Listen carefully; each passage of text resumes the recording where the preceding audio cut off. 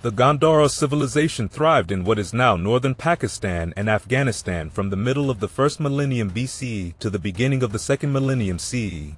Despite being ruled by multiple major powers over time, the region shared a deep reverence for Buddhism and embraced the Indo-Greek artistic tradition that developed after Alexander the Great's invasions into India. And Gandhara is mentioned in historical sources as far back as the reign of the Achaemenid king Cyrus the Great. However, its geographic details were not well known until the Buddhist monk Xuanzang visited the region in the 7th century CE. He provided a detailed account of the area and its cities during his pilgrimage, which has helped modern researchers identify Gandharan remains. Gandhara was likely a triangular region about 100 kilometers east to west and 70 kilometers north to south, primarily west of the Indus River and bounded to the north by the Hindu Kush Mountains. The core of Gandhara included the Peshawar Valley and the hills of Swat, Dir, Bunner, and Bajaur, all within northern Pakistan.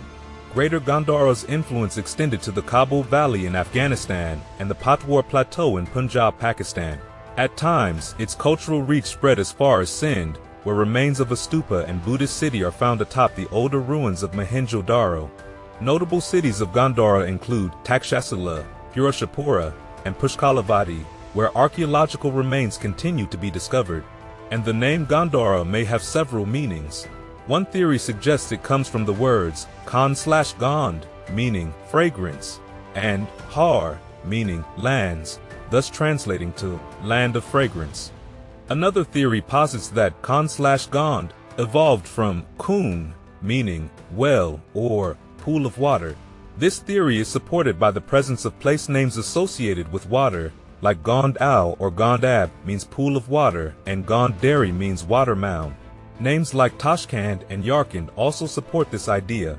The Peshawar Valley, known for its good drainage during the rainy season, would have resembled a landscape dotted with lakes, supporting the land of the lakes theory.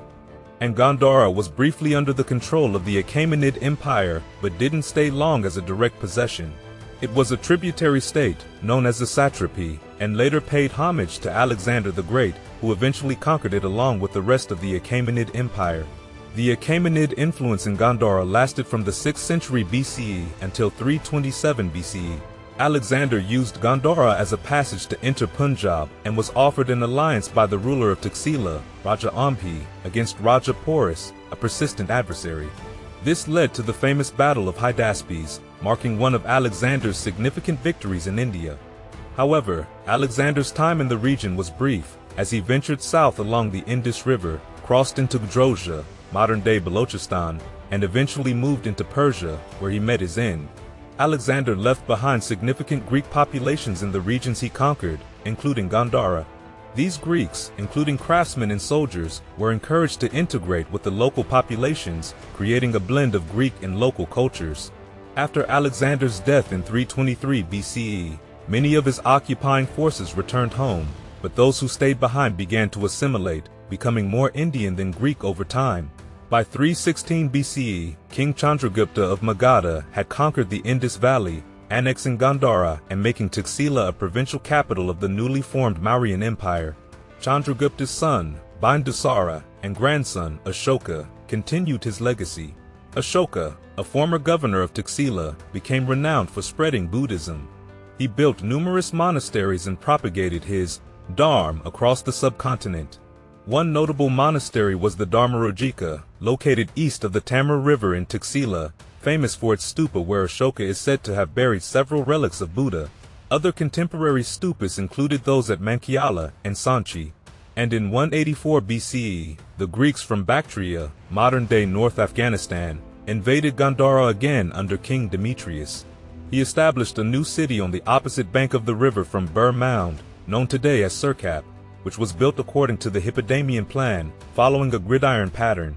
The kingdom of Demetrius included Gandhara, Arakassia, modern-day Kandahar in Afghanistan, the Punjab, and part of the Ganges Valley. This society was multi-ethnic, with Greeks, Indians, Bactrians, and Western Iranians living together.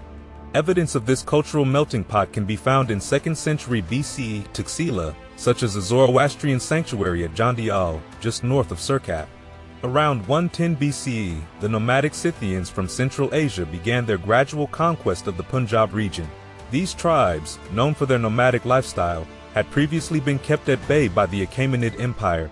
However, they eventually settled in Drangiana, modern-day Sistan in Iran, and made their move into Punjab through the southern Indus Valley, eventually seizing control of Taxila.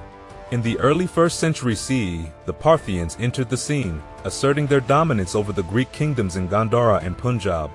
One notable Parthian leader, Gandharan, is said to have been baptized by the Apostle Thomas, a claim that, while seemingly improbable, cannot be entirely dismissed considering Taxila's diverse religious landscape. Around the 1st century CE, the Kushans, a tribe from Central Asia and Afghanistan, migrated to Gandhara and established their power base in Peshawar. They later expanded eastward, forming the Kushan Empire, which lasted until the 3rd century CE. By 80 CE, the Kushans had ousted the Scytho-Parthians from Gandhara and established Sursuk as the new center of power. This period marked the zenith of Gandhara's art, architecture, and culture, attracting pilgrims from as far as Central Asia and China. During the Kushan era, Taxila flourished as a hub of Buddhist activity. The Greek philosopher Apollonius of Tyana visited Taxila and marveled at its size, comparing it to the ancient city of Nineveh. Descriptions of Taxila from this time portray a bustling city with narrow streets and subterranean chambers, reminiscent of Athens. However, the latter part of the Kushan rule was marked by instability, with various dynasties vying for control of Gandhara. Successive invasions by the Sasanian Empire, Kittites, or Little Kushans, and the White Huns plunged the region into turmoil, disrupting daily life and trade. In 241 CE, the Sasanians annexed Gandhara, but they struggled to maintain direct control due to pressure from the northwest. Eventually, control fell to the descendants of the Kushans, known as the Kittites or Little Kushans. By the middle of the 5th century CE, the Kittites, successors to the Kushans, found themselves facing a new threat, the White Huns, also known as the Hephthalites. These nomadic invaders swept into the region, bringing destruction in their wake. As Buddhism was already in decline in Gandhara, the Huns' arrival hastened its demise as they embraced the Shaivite faith, favoring Hinduism over Buddhism. During the White Hun invasions, the religious landscape of Gandhara underwent a significant transformation. Hinduism gained prominence over Buddhism, as the Huns sought alliances with the Hindu Gupta Empire against the Sasanians. This shift in religious allegiance further contributed to the decline of Gandhara's cultural identity. The alliance between the White Huns and the Gupta Empire had far-reaching consequences for Buddhism in the region. As Hinduism gained dominance, Buddhism gradually receded, with its followers migrating northward through the mountain passes into China and beyond. The once thriving Buddhist culture of Gandhara faded into obscurity, replaced by the influence of Hinduism. Subsequent centuries saw Gandhara subjected to constant invasions from the west, particularly by Muslim conquerors. These invasions further eroded the remnants of Gandhara's ancient culture, pushing it deeper into oblivion. The once great cities and sacred sites of Gandhara slipped from memory, lying forgotten for over 500 years. It wasn't until the mid-19th century CE that the ruins of Gandhara were rediscovered by British colonial explorers. Despite the succession of rulers over the centuries, the cultural heritage of Gandhara remained remarkably consistent. Archaeological evidence attests to the enduring legacy of Gandhara's cultural traditions, with distinct boundaries that can be identified through countless remnants scattered across the region. And Gandharan art blossomed in the 1st century BCE, encompassing various forms such as painting, sculpture, coins, pottery, and more. However, it truly flourished during the Kushan period, particularly under the reign of King Kanishka in the 1st century CE. Kanishka's patronage elevated Buddhism, leading to a surge in artistic expression centered around the Buddha. Under Kanishka's rule, the Buddha was deified, and his image became a central focus of Gandharan art. Countless Buddha images, ranging from handheld figurines to monumental statues, adorned chapels, stupas, and monasteries across the region. This period marked a significant revival of Buddhism, echoing the religious fervor seen during the time of Ashoka. Gandharan artists employed various materials, including conjure stone finished with plaster and paint, as well as schist stone. Conjure, a fossilized rock, was molded into shapes for decorative elements, while schist stone was used for larger statues and reliefs. Gold leaf and precious gems adorned select pieces, adding to their splendor. The sculptures of the Buddha, crafted with meticulous detail, portrayed him in simple monastic robes, with distinct features like the Ushnisha, or topknot, atop his head. While these sculptures were originally painted in vibrant colors, most have since faded, leaving behind the natural stone or plaster. Despite variations in style, the Buddha's halo and attire remain consistent, distinguishing him from other figures. Alongside the Buddha, bodhisattvas played a prominent role in Gandharan art.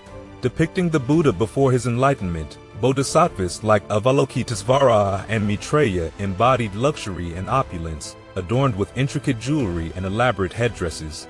Their distinct clothing, postures, and mudras set them apart, making them easily recognizable in artistic representations. Gandharan art not only celebrated religious ideals, but also depicted scenes from everyday life, featuring mythological figures, celestial beings, royal figures, musicians, and common people. Through its rich imagery and meticulous craftsmanship, Gandharan art offered a glimpse into the spiritual and cultural heritage of the region. And Gandhara's architectural legacy was defined by its multitude of stupas and religious structures, serving as the heart of the region's identity for nearly a millennium. These stupas, revered as sacred sites, housed the remains of Buddhist masters and marked significant events in the Buddha's life. From modest beginnings, they evolved into grand monuments adorned with intricate sculptures and reliefs, showcasing the region's artistic prowess. Initially, stupas featured circular bases and were relatively small in size.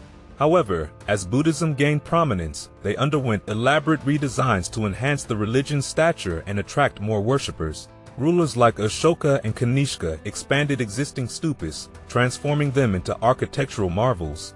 A typical stupa consisted of a circular or square base supporting a cylindrical drum, topped by a dome. Visitors would ascend steps to circumambulate the stupa clockwise along a processional path, enclosed by a railing. The stupa's base often featured lion capital pillars, while the dome's summit boasted a harmika, atop which stood a pillar adorned with parasols of diminishing sizes. Relief panels and friezes adorned the stupas, depicting religious stories and events, reinforcing their sacred significance. Accompanying the stupas were monasteries, providing living quarters for monks. These self-sustaining complexes included refectories, kitchens, cloistered promenades, bathrooms, storerooms, and medical facilities. Rendered in mud plaster and adorned with paintings depicting the Buddha's life, monasteries became integral to Buddhist tradition, receiving patronage from laypeople and royalty alike. Beyond religious architecture, Gandhara's city showcased a diverse array of civic structures, ranging from organic settlements to meticulously planned cities. Markets, palaces, temples, and fortifications formed the urban landscape, reflecting the region's rich cultural tapestry. While Buddhism dominated the religious landscape, evidence suggests the coexistence of Jainism, Zoroastrianism, and early Hinduism. Temples dedicated to various deities, including Zoroastrian and Jain temples, adorned Gandhara's cities, showcasing the region's cultural diversity. Gandhara's strategic location at the crossroads of India, Persia, and China made it a hub for travelers, traders, and invaders alike. Its prosperity attracted a constant influx of people, contributing to its vibrant urban life and cultural exchange. Despite centuries of decline, Gandhara's artistic treasures remained hidden until the era of British colonial rule, when they were rediscovered in the late 19th and 20th centuries. The legacy of Gandharan architecture continues to fascinate and inspire, offering a glimpse into the rich heritage of this ancient civilization.